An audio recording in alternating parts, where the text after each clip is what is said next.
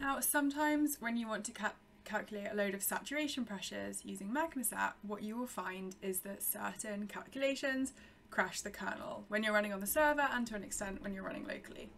So I'm just going to show an example of this. So we're just loading in this Excel file, example crash, which has 4 melt inclusions, and we're just going to inspect the data to start with. And then what we're going to do is we are going to run this cell, which calculates the saturation pressure for all of those melt inclusions at 1250 degrees C. So we're going to run this and you can see it's printing what sample it's working on, and this is the key error that some of you may have encountered. So it says kernel restarting, so basically it hasn't found a solution and that has killed the kernel. So what you want to do is you want to say OK, and then you want to look very, very carefully at which sample this was. And you can see this was test 3.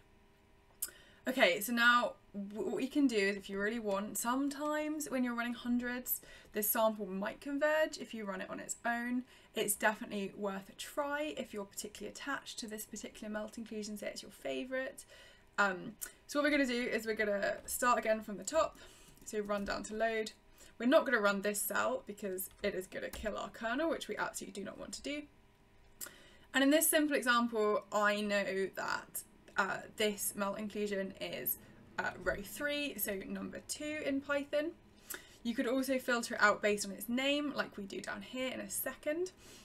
So you can adapt that. But very simply, what we want to do is we want to check, is it this sample a problem, even if it's run on its own, even if we allocate all of the kernel resources to it. Yeah, there we go. So it crashes regardless. So what you could do, if you were really attached to this melt inclusion, you could try tweaking the temperature. And this is what a lot of people used to do in the old web app. So again, we're going to load and run through. And then we're going to run this and see if it works at 1240.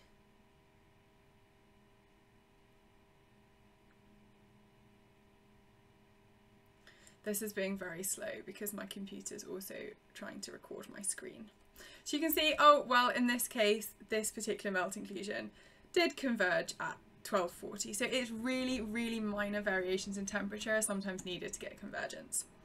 But say we don't want to faff around with this for all 100 melt inclusions, say. So what we can do is we can make a copy of the data frame. So all of the melt inclusions are stored in this special my file structure. We can get a pandas data frame out of this by doing the file structure, get data. We're then going to make a copy of this data frame here, and then we're going to filter this data frame to remove all the rows where the index is equal test3, so that's the sample name in this case. We then have to feed this back into a new batch file object called myfile2. So the file name has to be none. The label, you're telling it you want sort of the labels to be the index of the filtered data frame here. And then the data frame you actually want to convert into a batch file is called filter, so that's here. And then we're going to run all of the rest of them at 1250. And what you can see is that that has worked. So it's a bit of a faff, but at the moment this is the best solution to those ones that crash.